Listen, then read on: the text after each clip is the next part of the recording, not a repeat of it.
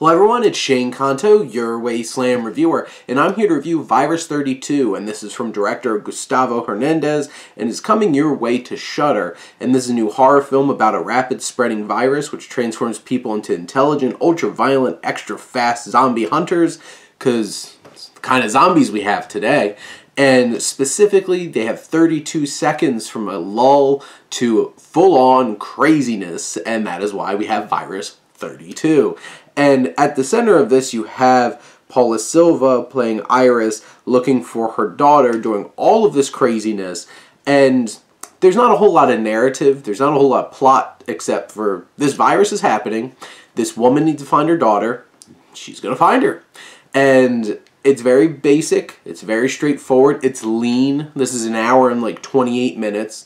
And it gets to business. There's some intense, well-structured, well-shot, thrilling moments throughout this film. There's some strong horror moments. It does fall into zombie tropes and stuff like that. I don't know if it does the zombie story fresh or unique in any way, but it's effective. And over the course of this film, you feel for this woman. Silva gives a fine performance. She's a good scream queen kind of role where she is the one dealing with all the craziness going on.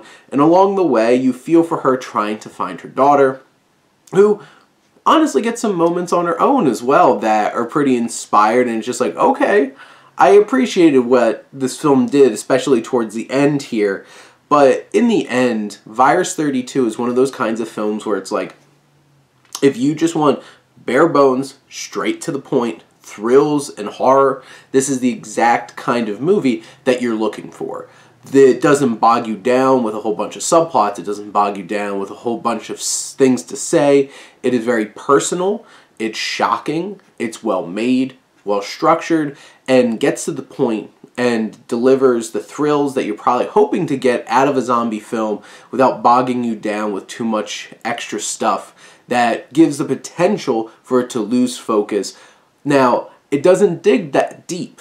It could have dug deeper. It could have transcended a lot of its zombie tropes. It doesn't. It plays it safe and delivers some effective and thrilling moments that, you know, if that's what you're looking for, this delivers.